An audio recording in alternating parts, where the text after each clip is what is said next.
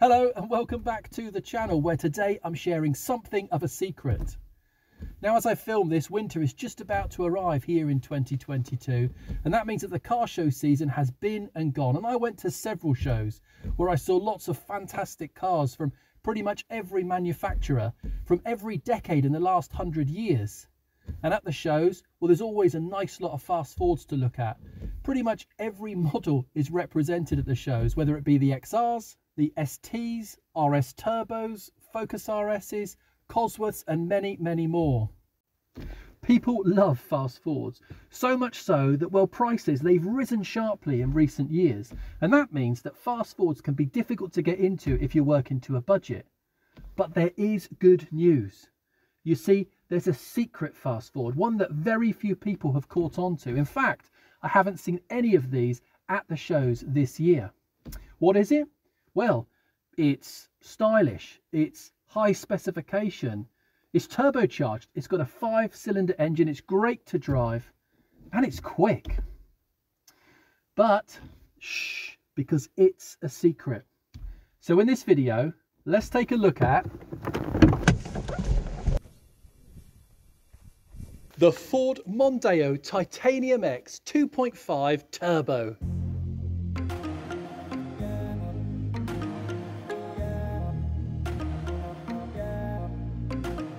Win on Sunday, sell on Monday. The well-known mantra that Ford applied when developing cars for motorsport, and how that translated into sales. And creating road-going versions of those motorsport legends. Well, that gave customers a real aspiration to go out and buy one, or to buy one as close to that model as you could afford. It was a smart approach from Ford, and it gave real racing heritage to some of the halo Ford models that we saw on the road. But of course, it's the true homologation specials that are proving the most desirable and the most valuable. In recent years, Ford have wound back their motorsport involvement, but the sale of fast Fords continues to be strong, with the recent Ford Focus RS and the ST range selling well and proving desirable cars despite their absence from any real motorsport. Still, these models are destined to become modern classics. And there's a long history of Ford giving us high performance versions of their large family-sized cars. And that started with the Cortina, when back in 1963 they produced the Lotus Cortina. This continued through to the Sierra with the XR4i, the XR4x4 and the Sierra Cosworth. And then followed the Mondeo with the ST200 and the ST220. All great cars with their own following. And well, that brings us up to this quite ordinary looking Mark IV Mondeo. No large spoilers, no body kits, no big wheels, no loud colours. But there's something very special indeed under there. We'll get to that in a moment, but before we do, let's do a quick run through of the Mondeo history. Since the early 90s, the Mondeo has been Ford's large family car. And little did any of us know back in 1993 when this launched that it would actually be Ford's last. That's right, early in 2022, well, production of the Mondeo ceased as it gave way to the all-conquering SUV.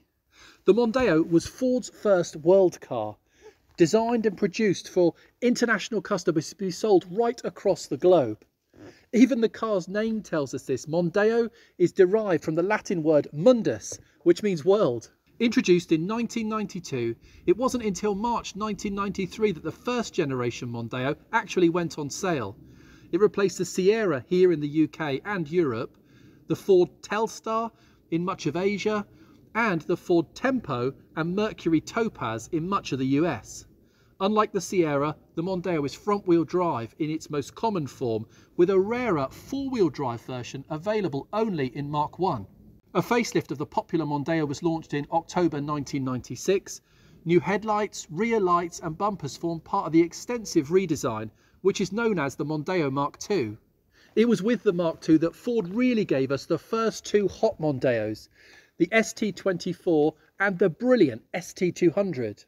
Consistent with Ford's more angular and sharp design of the time, the second generation Mondeo launched in 2000. Now, all cars seem to get larger with each iteration, and the Mondeo is no exception, with the second gen being considerably bigger than that first generation car. Again, we saw a Mondeo wearing an ST badge. the ST diesel, the ST155, and the smooth, powerful 3-litre petrol ST220. Ford's facelift of the second generation was more subtle than that of the first gen. Fresh rear lights, some interior upgrades, and the launch of the titanium trim level, which took top spot from Ghia.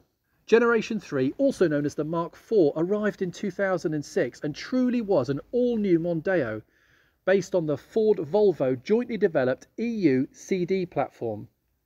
The launch of this Mondeo was also marked with a brief appearance in the James Bond movie Casino Royale. So not only is this a secret fast Ford, it's also a Bond car. Now the 4th generation Mondeo, well, that landed in 2012, and that's a smart looking car, with the design incorporating the larger grille seen right across the Ford range. The 4th gen, or the Mark V Mondeo, was an excellent car, but it seems, well, the world has moved on, and due to the declining sales and the growing trend towards crossover SUVs, Ford announced in March 2021 its intention to discontinue production of the Mondeo in Europe with no successor. Production of the Mondeo ended in Europe with the final car, a grey Mondeo, completed on the 4th of April 2022. It's fitting then that we're looking at this hot, well, very warm Mondeo here in 2022. And here's what all the fuss is about. This is what makes this car a fast Ford. This is the 2.5 litre inline 5-cylinder turbocharged engine producing 216 brake horsepower, a 0 to 60 time of under 7 seconds, and a top speed of 152 miles an hour. In fact, I'll put on the screen now the performance stats of some of the better known family size fast Fords. This 2.5 turbo Titanium X stands up very well indeed. In fact, if I have this right, then the Mondeo is the fastest Ford in its class since the much coveted Sierra Cosworth. Now that is impressive. This car in fact has the same engine as the Mark II Ford Focus ST and the Focus RS, albeit with some performance upgrades. What we do know though is that this engine is highly tunable and capable of some big power that could make this car a very quick car indeed. Sat inside the car, it feels premium, it feels real luxury and sporty. And as for these seats, well, they hold you nicely when you're driving. And the half leather, half Alcantara finish looks really good. Plus, these seats are heated. And the high specification, well, it continues from there. Inside this car, you have dual zone digital climate control, a 6-disc Sony CD player, heated front and rear screens, traction control, cruise control, steering wheel mounted stereo controls, Ford's trip computer, auto headlights, auto wipers, push button start, the list goes on. And all these controls are wrapped in this lovely and once again premium feel brushed metal dashboard.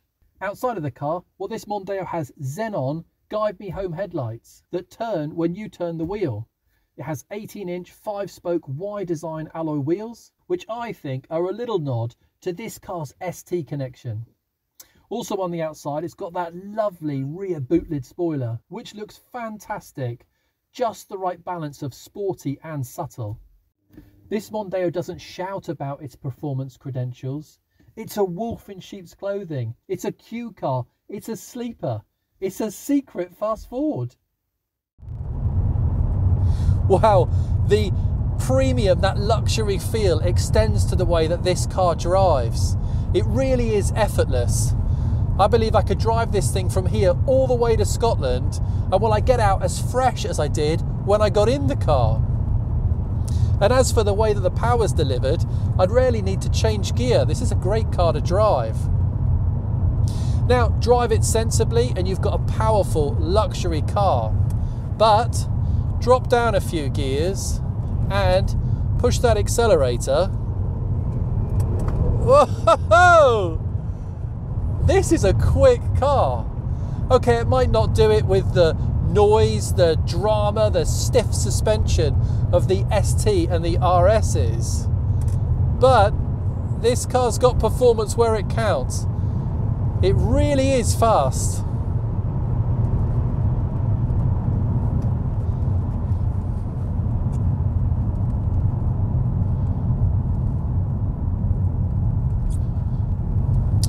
Is this 2.5 litre turbo Mondeo Well, a balance of everything that we need. In fact, is this the only car that any of us ever really need? This is a large car. It's capable of carrying 5 adults in comfort. And you can get it as an estate. Not that you need it, because the boot on this hatchback is massive. It's quick, it's fun to drive, it's high specification. There are loads of toys here and driver comforts. And it's stylish. I mean, I think that this design of the Mondeo still looks good today. It hasn't dated really at all. And in fast forward terms, it's cheap. 3 grand puts you in a good one of these. And for £3,000, well, you couldn't buy the roughest Focus ST out there. This car is such good value. It's hard then, isn't it, to understand why Ford would stop making the Mondeo. But to be honest, it's our fault, because we stopped buying them. And driving this car now, I cannot understand why. This Mondeo Turbo is all the car any of us ever need.